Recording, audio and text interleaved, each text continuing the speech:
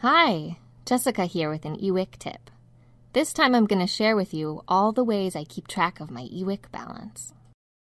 I love shopping with my eWIC card, and WIC's made it really easy for me to know my food balance throughout the month. When I'm at the WIC clinic, the staff show me what's been added to my eWIC account for 1, 2, or 3 months.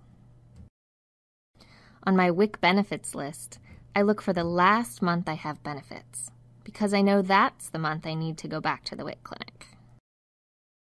With eWIC, all the foods for my family are combined together.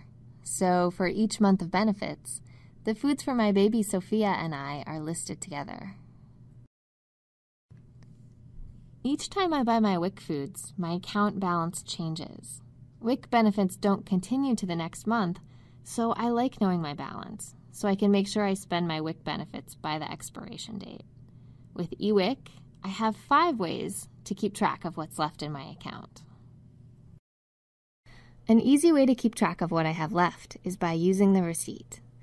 After I shop with my eWIC card, the receipt shows what I bought, and at the bottom, it shows the remaining balance and the expiration date. I try to buy everything before midnight, the day the benefits expire. Usually my food benefits expire the last day of the month, but I always check the receipt just to be sure.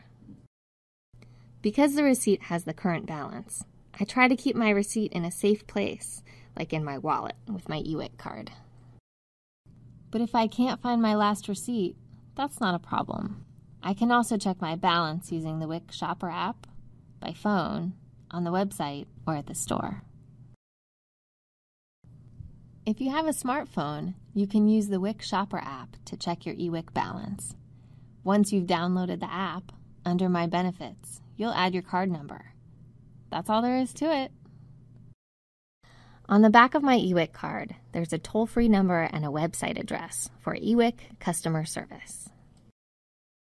By calling eWIC customer service and entering my card number, I can hear a list of all the foods I have left to buy for the month.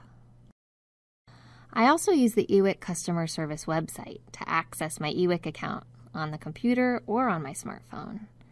With my eWIC card number and PIN, wherever I am, I'm just a click away from seeing my balance for the month. The last way to check my eWIC balance is at the store before I shop. I let the customer service staff, or cashier, know that I'd like to check my WIC balance.